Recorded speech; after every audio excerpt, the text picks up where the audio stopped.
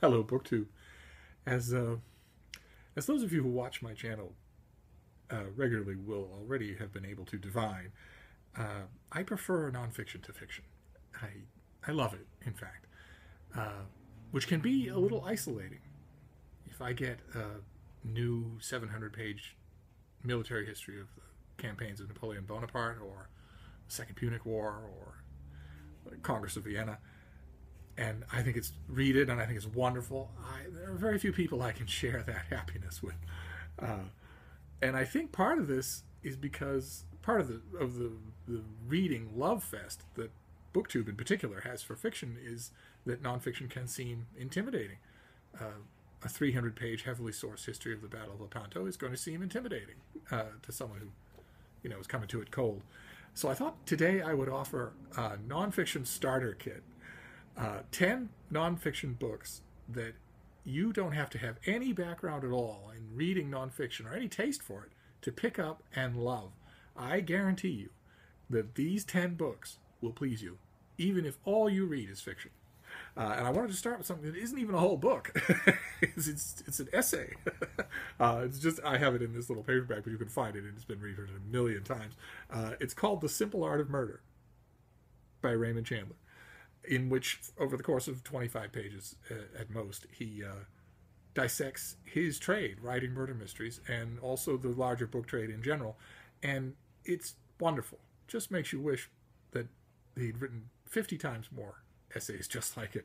I wanted to read you the famous bit, the most famous bit, even if you've never heard of Raymond Chandler. I guarantee you'll have heard the tagline from this paragraph.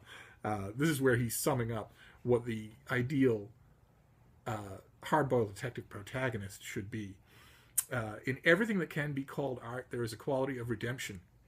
It may be pure tragedy, if it is a high tragedy, and it may be pity and irony, and it may be the raucous laughter of a strong man. But down these mean streets a man must go who is not himself mean, who is neither tarnished nor afraid. The detective in this kind of story must be such a man. He is the hero. He is everything. He must be a complete man, and a common man, yet an unusual man. He must be, to use a rather weathered phrase, a man of honor, by instinct, by inevitability, without thought of it, and certainly without saying it. He must be the best man in his world, and a good enough man for any world. I do not care much about his private life. He is neither a eunuch nor a satyr. I think he might seduce a duchess, and I am quite sure he would not spoil a virgin.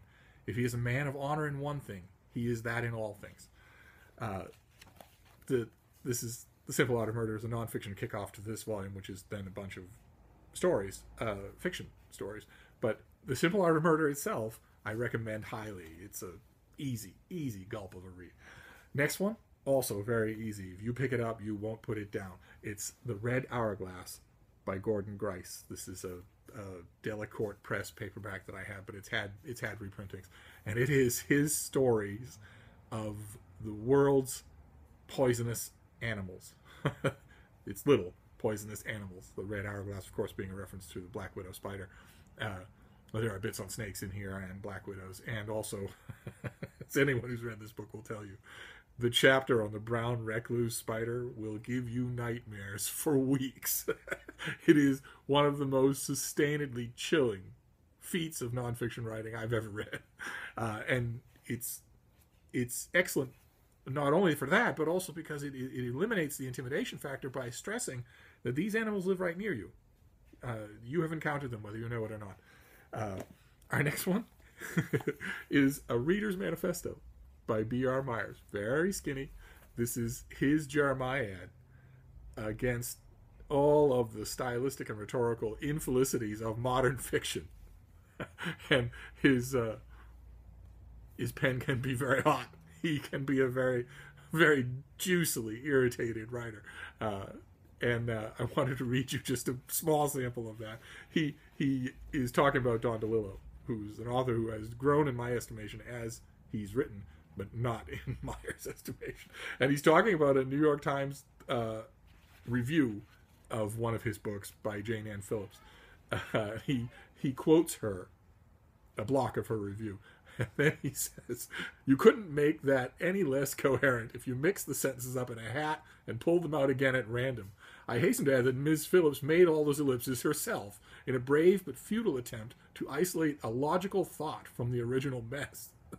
All the same, she claimed that this passage constitutes strong evidence of DeLillo's understanding and perception.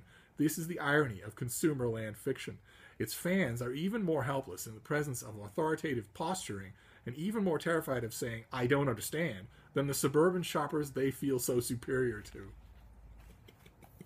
The whole thing is like that. Even if he attacks literary idols of yours, which if you're on BookTube, I guarantee you he does, you will still be entertained by how he does it to the point where you won't stop reading. Our next one is natural history. It is John Hay's great book, The Great Beach, which is just a very poetic, imaginative natural history of Cape Cod's Great Beach, the beach that goes around on the outside of the hook of Cape Cod. And whether you've gone to Cape Cod, visited it, or only dreamt about doing that, this will keep you reading. It is amazingly good. Our next one is literary criticism, which you think you said you fleeing for the hills, but no, no, I guarantee you, you will love it. It's On Poetry by Glenn Maxwell. Sorry, this is an advanced copy, in which he talks about the art of poetry, which he has participated in and taught for his whole life. And I wanted to read you just one passage, give you a little taste of what he's like. Any form in poetry, be it meter, rhyme, line break, is a metaphor for creaturely life.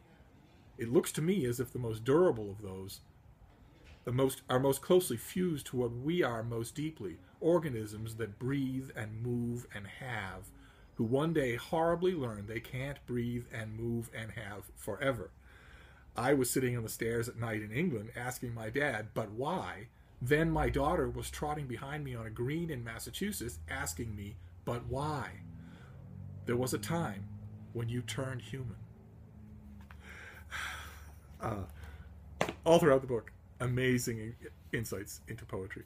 Our next one is about books. It's Ex Libris by Anne Fadiman, and it is just a collection of delightful little pieces on the little details and rituals of being a bookaholic, which will get you reading and keep you reading, even if you only read fiction, because your books will come up. Our next one is a little bit older. It's Venice Observed by the great Mary McCarthy. It's her nonfiction traveler / history account of Venice that she went there on assignment, knew perfectly well that every word about Venice that could possibly be written had been written already, and took that as a personal challenge to write a great book about Venice, even so. And she did. Again, just like with Cape Cod, whether you've been to Venice or only dream about going, whether you care about it or not, her style has never been more grippy than in this book. It won't let you go. Our next one, also skinny, is Letters to Alice on First Reading Jane Austen by Faye Weldon, who I usually don't like. I usually think of her as all wick and no firecracker, if you know what I mean. But this is nonfiction. It's a book about really introducing someone to the joys of reading. I mean, it's a fictionalized nonfiction, but it doesn't have anything resembling a plot. It's just a collection of letters about an older reader writing to a young relative on the threshold of a reading life. And it's like the Fadiman. It is a love letter to reading. It's just delightful. If you see it and try it, you will love it. I mean, the epistolary form is easy to read anyway, but this will give you insight into everything you read and into the way you read. Our next one, also slim, is the single greatest work of nonfiction, of polemical nonfiction, ever done in the English language. I'm, of course, referring to A Room of One's Own by Virginia Woolf, in which she talks about writing and women and writing and the writing life, and very memorably, of course, at one point, the flight of fancy that is the height of the book, she imagines that Shakespeare had a sister and what her life would have been like, where he had opportunities based solely on the fact that he was a man. And that passage, also famous, like the Raymond Chandler, ends with this. She tries to get a job in London at a theater, and men laughed in her face The manager, a fat, loose-lipped man, guffawed. He bellowed something about poodles dancing and women acting. No woman, he said, could possibly be an actress. He hinted, you can imagine what. She could get no training in her craft. Could she even seek her dinner in a tavern or roam the streets at midnight? Yet her genius was for fiction, and lusted to feed abundantly upon the lives of men and women and the study of their ways. At last, for she was very young, oddly like Shakespeare and the poet in her face, with the same gray eyes and rounded brows. At last Nick Green, the actor-manager, took pity on her, and she found herself with child by that gentleman. And so, who shall measure the heat and violence of the poet's heart when caught and tangled in a woman's body? Killed herself one winter's night, and lies buried at some crossroads where the omnibuses now stop outside the Elephant and Castle.